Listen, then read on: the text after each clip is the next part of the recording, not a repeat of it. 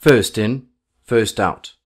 The first in, first out, that is FIFO, FIFO, is a method used by businesses to calculate the value of the inventory where the inventory that was acquired first is sold first.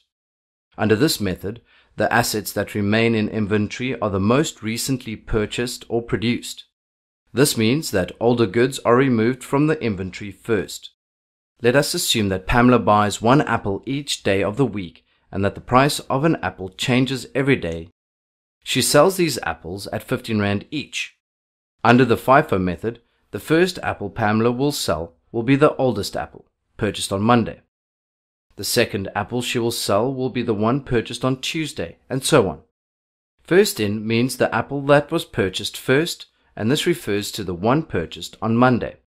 On Sunday, Pamela has 2 apples left, that is, the apples bought on Saturday and Sunday.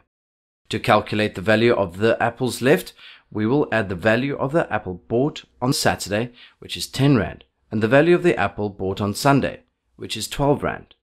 Therefore, the value of the apples on hand is equals 10 Rand plus 12 Rand equals 22 Rand. To record the transaction in the trading account, we will do that as follows. We will first record the total purchase amount of all the apples.